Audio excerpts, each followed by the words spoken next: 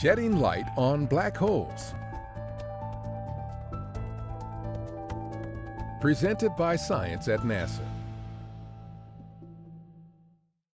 Black holes is one of the most highly searched terms about our universe.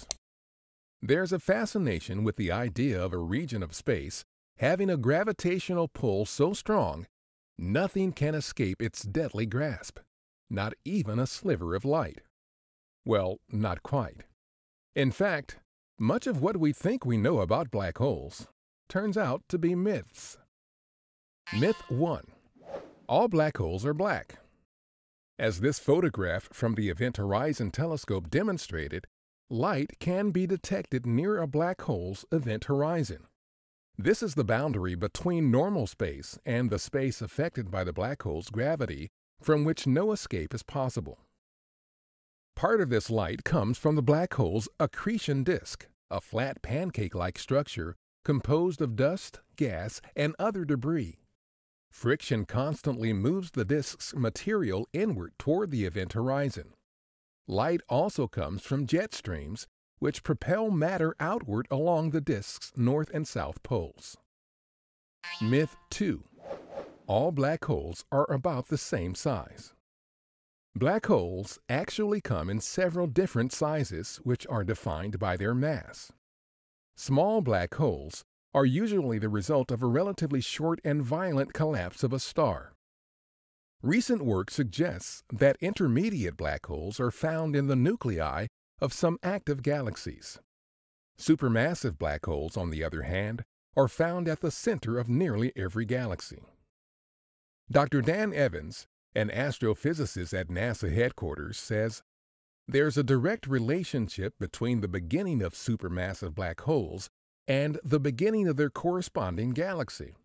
This strongly suggests the two were born about the same time and slowly grew in size together over billions of years." Myth 3. If you get within a few thousand miles of a black hole, its supergravity will pull you into its center. It turns out, you can get surprisingly close to a black hole.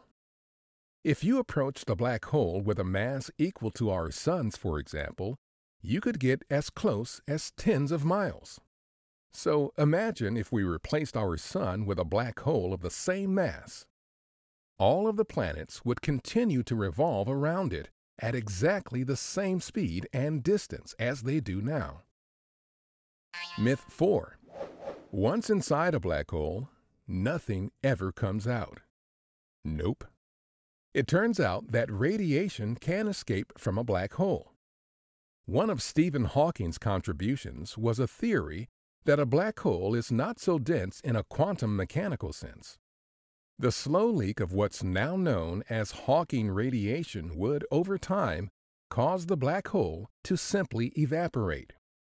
The image from the Event Horizon Telescope confirmed what Albert Einstein's general theory of relativity predicted over 100 years ago, that a black hole's form is that of a perfect circle. And as scientists learn even more about the properties of this gigantic cosmic mystery we call a black hole, they'll be able to puncture even more myths. To hear more true tales about black holes and other mysteries of the cosmos, visit science.nasa.gov.